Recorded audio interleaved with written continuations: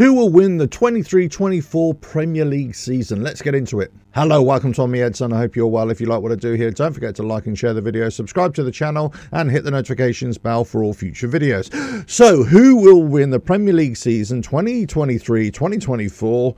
Who's going to come out on top? Who's going to finish second, third, fourth, and all the way down to 10th? I'm going to tell you who I think it will be. We're just coming into the Christmas season. By the beginning of next year, we're really going to have a good idea of which teams have got the resilience to go all the way and which are going to fall off. I have my thoughts right now. We've just gone past the third way through the season. Let's just see where I think the top 10 will be. In 10th position, I think we're going to see Brighton and Hove Albion. That's where I see them. I don't really see them doing it better than they did last season. In 9th, I see that Chelsea are going to get more ground, but I think they're going to be inconsistent still. And I think next season, Chelsea are going to come on strong again. But right now, I still think they're going to falter, so they're going to come in at 9th. Now, my team, West Ham, I was hoping that I could see them into the top 7, top 6, but I see them finishing 8th. Aston Villa, who are flying high right now, they're actually a really decent outfit this season. I see them dropping a few places after Christmas, and they're going to go all the way down to 7th. In 6th, I think we're going to see Tottenham there.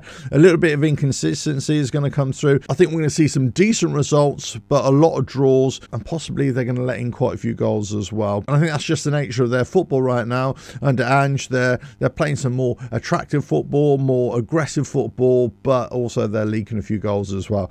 But hey, that's still great for them. So next season, I think, if they carry on the same vein, they could be a real threat and to have that consistency as well. Okay, in 5th place, just missing out on the Champions League top 4, Manchester United.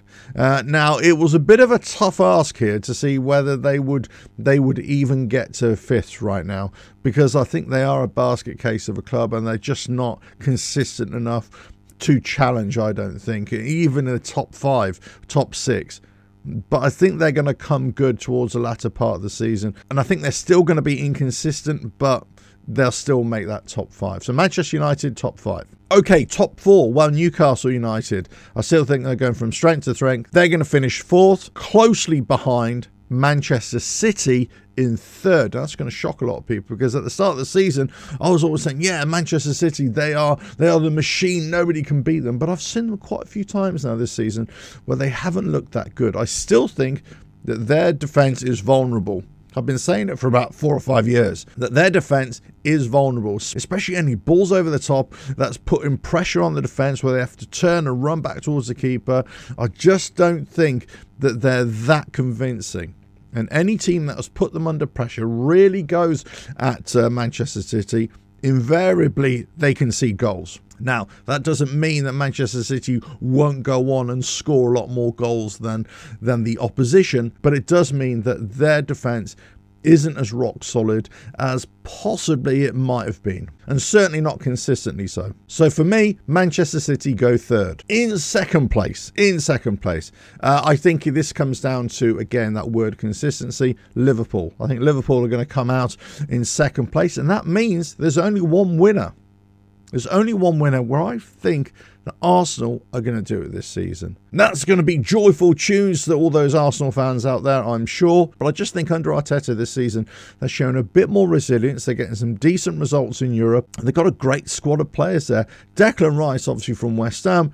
Declan Rice has been a great addition to their team and has just made them a more of a sure-footed outfit as well. Now, we won't really know until January, February, as we run into the tail end of the season, what it's really looking like. But for me, right now, just gone past the 3rd way through the season, I think Arsenal in the strongest position to go all the way. Let us know your thoughts in the comments below. Do you think your team should actually be in the top 10? Do you think I got these places completely wrong? Of course, right now it's just a guess. Who knows? It could be anything, right? But I do think the likes of Tottenham and Chelsea just not going to do it this season. I think it's going to be next season and we have to watch out for them.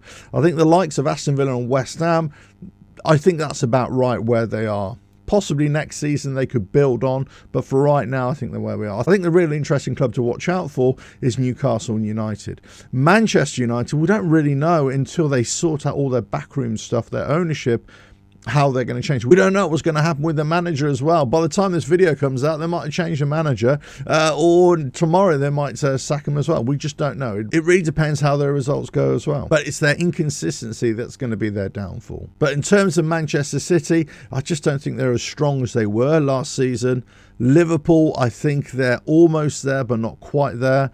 But Arsenal, they're the ones to beat in the long term. Let us know your thoughts in the comments below. If you like what I do here, don't forget to like and share the video, subscribe to the channel, and hit the notifications bell for all future videos. And I'll catch you again on another video coming very soon. Bye now.